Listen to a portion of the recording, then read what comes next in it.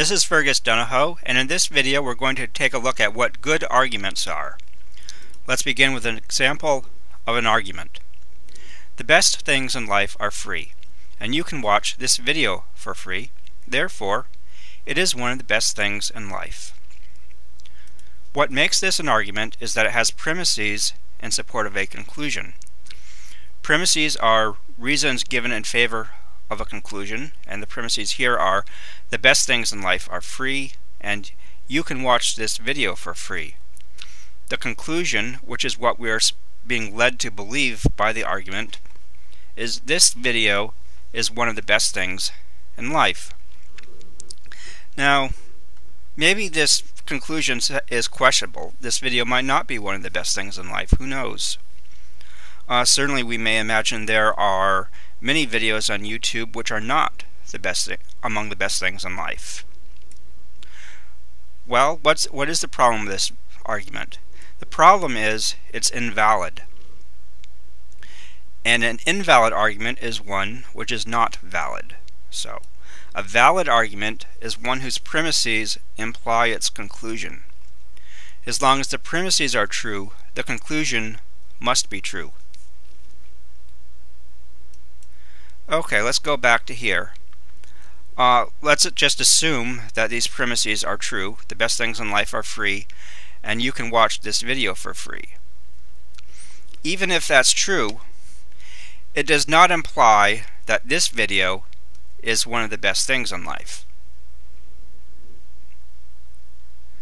The thing is, there may be other things that are free besides the best things in life. Even if the best things in life are free, there could be other things that are free, such as getting punched in the face, or having your heart broken, or whatever. There could be all kinds of terrible things that are free. So the premises here are not implying that this conclusion is true. Okay, let's now take a look at a valid argument. I'm keeping one of the premises. The best things in life are free. And now I have a new premise here. There is no such thing as a free lunch. And the new conclusion is lunch is not one of the best things in life. Well, this does follow from the premises here. Let's try to consider why. Okay, the best things in life are free. So we know from that anything that is not free is not among the best things in life. And this is saying that lunch is not free. So we can conclude that lunch is not one of the best things in life. Now you may think this is still not a good argument. And the problem with this argument now is not that it's invalid, because it is valid. The problem here is that the premises are questionable. What we want to say here is this argument may be valid, but it might not be sound. A sound argument is a valid argument with true premises. Consequently, a sound argument will always have a true conclusion. But turning back to here, we don't know if these premises are true. Are the best things in life free? Maybe there are things in life that are among the best things that are not free. Some of the best things in life might be things you have to pay for, such as the internet, or things that take an effort to acquire. And in some cases it may be that making an effort to get something makes it better. It's better to have something that you've earned yourself than to have it given to you for free. So it may very well not be true that the best things in life are free. Also, is it true that there is no such thing as a free lunch? Couldn't someone buy you lunch and then your lunch is free? So maybe there is such a thing as a free lunch. I know this statement is actually meant in a figurative sense. It's not really intended to mean that you can never get your lunch for free, but I'll move on. Okay, let's go on to an example of a sound argument. Here we have two premises. First premise is, if the number 7 is a prime number greater than 2, then it is an odd number. And the number 7 is a prime number greater than 2. So our conclusion is, the number 7 is an odd number. This is a valid argument. Its form is what is called modus ponens, which we'll look at in another video. And the premises are true. 2 is the only even prime number there is. All other prime numbers are odd. So any prime number greater than 2 is going to be an odd number. That's true. And we also know that the number 7 is a prime number greater than 2. And the conclusion follows, and it's true. It has to be true because these are true and it's a valid argument, and it is true. The number 7 is an odd number. So there you have a sound argument, and this is a good argument. But not all sound arguments are necessarily good arguments. Consider this argument. I believe this is a sound argument. The premises are, if evolution is true, humans are descended from apes. And evolution is true. Our conclusion is, humans are descended from apes. This has the very same form as this argument here. Just the premises are different.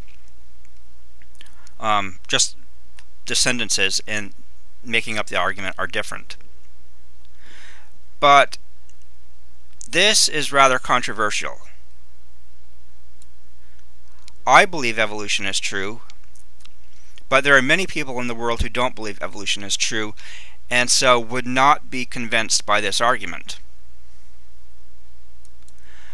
A good argument is going to be one that is going to be more persuasive. It's going to be able to convince people in a way that this argument fails to convince people.